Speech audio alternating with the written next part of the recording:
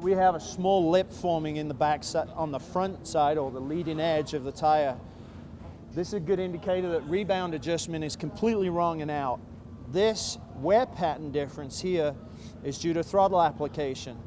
Goes through the corner, lets the bike go through the corner, and then hits the gas hard, really hard here, and then feathers the gas out. Are you trail braking into the corner? A little bit, yeah. Little bit? Well, that's what the problem is.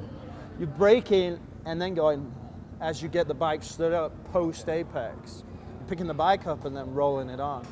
So what it'd help you technique-wise from looking at the tire is go into the corner, trail it, let go of it, before you get to the apex, roll the gas on.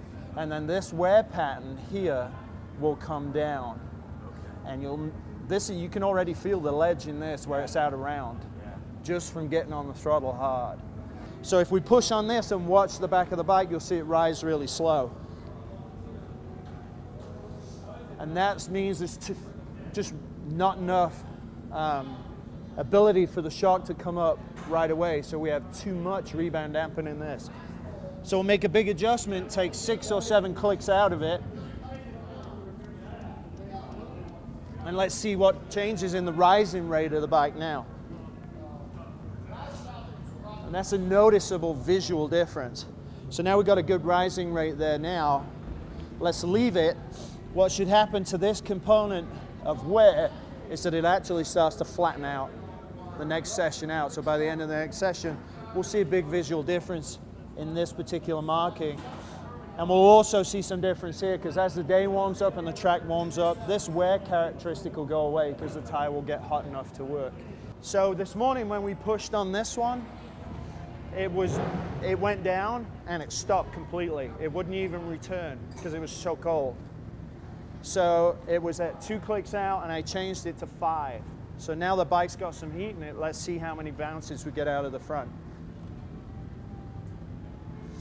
So you could see from this morning, Dana, when we adjusted it, it went down and it stopped.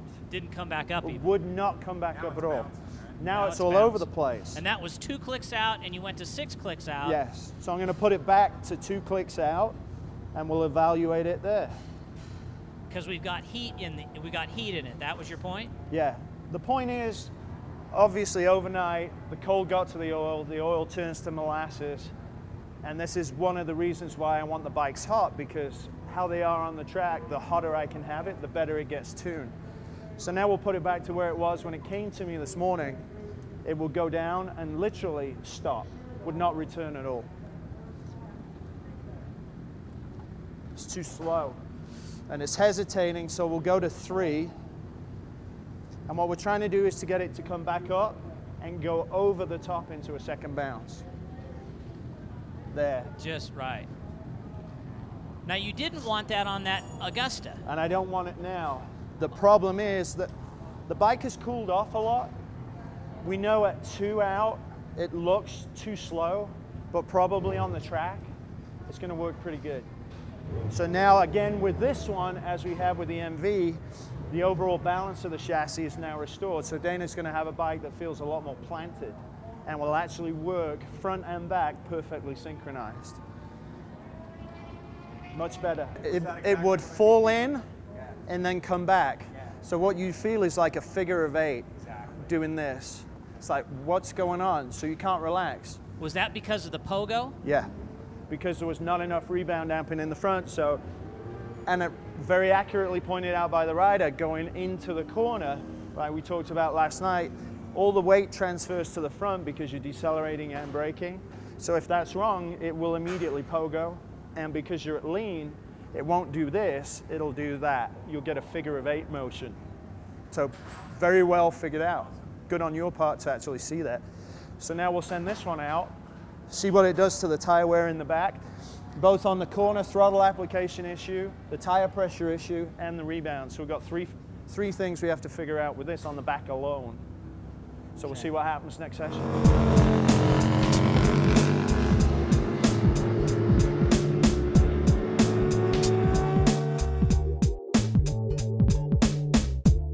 To finish up this bike, we had gone through the rear wheel, changed the pattern on the shock of wear and tire wear, and ultimately finished up in the front. Dana was complaining that the bike was not steering the way he wanted it to.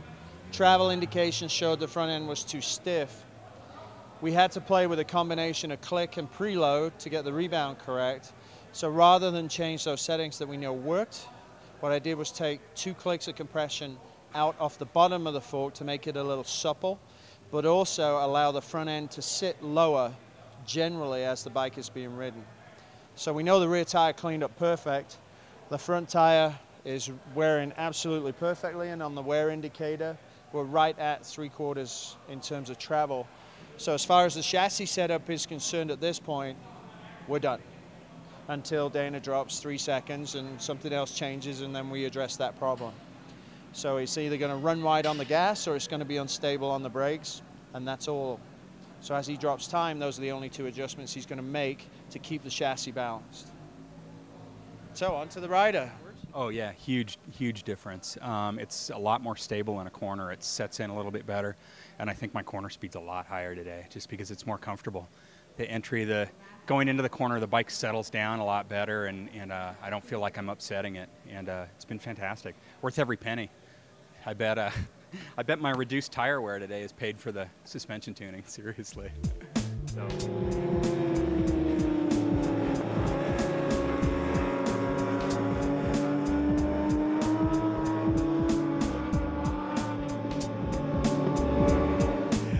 The coolest thing is having him set it up and then me go out and ride and seeing what he's actually done and then feel it and come back in and describe to him what it's doing now and see what he does to adjust it and going back and forth. You got an expert there showing you what to do instead of me just ballparking it and tweaking with things and having no idea.